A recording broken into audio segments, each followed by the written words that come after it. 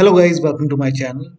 So on your Windows computer, whenever you press any key on the keyboard and along with that, when you press the space key, so for example, I'm pressing the letter A on the keyboard, and when I press the space bar, here you can see different, same letter showing different accents. So here you can see I'm pressing A and I'm pressing the space bar. Now if I release it,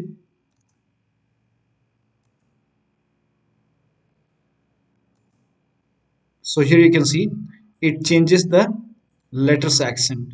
Similarly, if I do with another letter, so here you can see there are different accents. So I'm pressing the letter along with that. If you press space bar, then this is happening.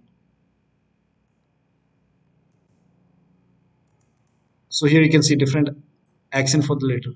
Now, if this is what is happening and if you want to get rid of it, then please follow the steps shown in this video. For this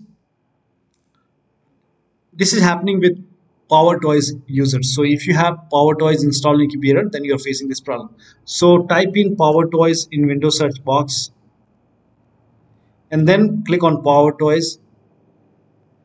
Now once you have power toys open, here you can see power toys settings.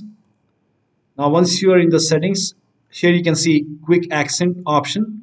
Click on quick accent and then enable quick accent is on, so you can turn this off. Now once you turn this off, even if you press any key with spacebar, it will only give the spacebar. So over here you can see there is no accent for the letter.